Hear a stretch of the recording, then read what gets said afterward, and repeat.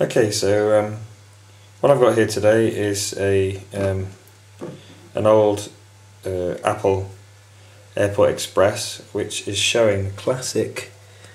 Just hopefully plug this in, you might just see it.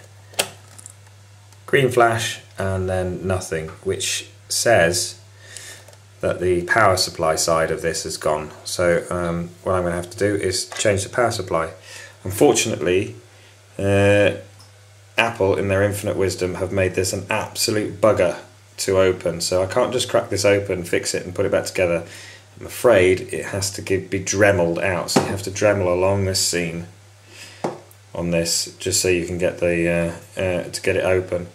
So it is quite destructive, but what I'll do is I'll fix it and then put it into a different case, because you know, if all the electrics still work, then I've got myself a tidy little Airport Express. I'm only really interested in this, the headphone socket, but you know, having the extra USB port on the Wi-Fi is kind of useful, I suppose. But yeah, we'll get that sorted.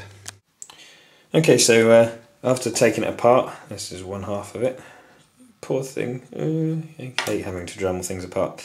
And basically, once I'd taken the power board out and had a look, now this connector here, which goes to the main board, you're supposed to get ground is the first 3 pins, then there's 5 volt for 1 pin and 2 volts for 3.3. Now I had it plugged in and just on its own and tested the voltage. I was getting 5 and 3.3 volts, so I thought, oh, there's nothing seems to be wrong. Then I plugged in the other half, which is, I'll just go grab it. The other half, which is the main unit. This is where it plugs into. Once I plugged it in and I tested the voltage, I was still getting 5 volts, but the 3 volts had dropped off completely. So obviously under load, it's not working properly, which is why you get the green flash and then nothing. So having a little bit trace back on the 3.3 line, I flip it over and I discover that there's 2 capacitors here. They are 100 microfarad 10 volt capacitors, and underneath all that gunk they've done, I don't know if you can see, the bottoms have blown out on those capacitors.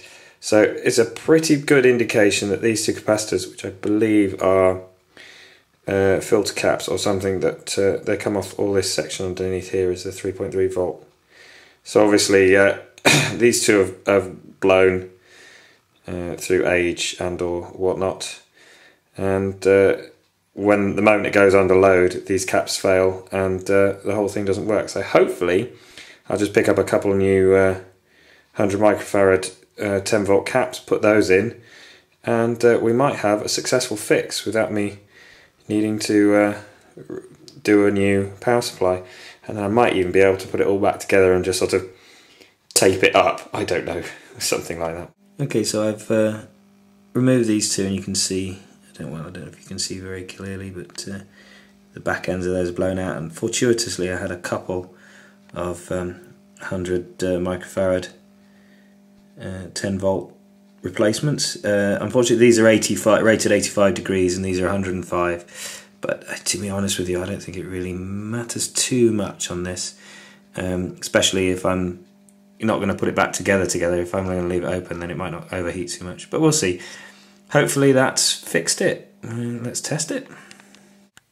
Okay, so I've got it reattached, and if I switch it on, green, amber, we are working. So there you go, another really simple repair.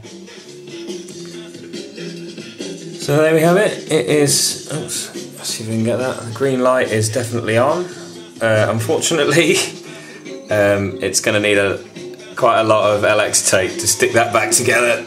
But oh well, it is working, and as you can hear, I've got it plugged into this little box, and there you go, it's running nicely.